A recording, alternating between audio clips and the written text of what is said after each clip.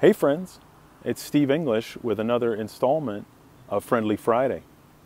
Ever heard the saying, to win the battle but lose the war?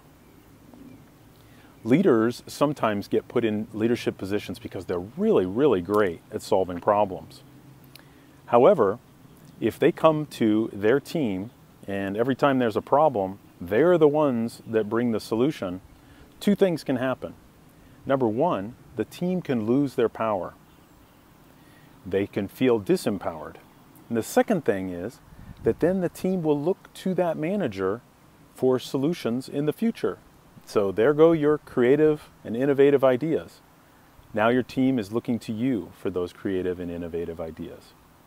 So I challenge you, if you're one of these technical leaders that comes to your team and brings the solution, to pause, to bite your tongue if you have to, and just see what the team can bring up.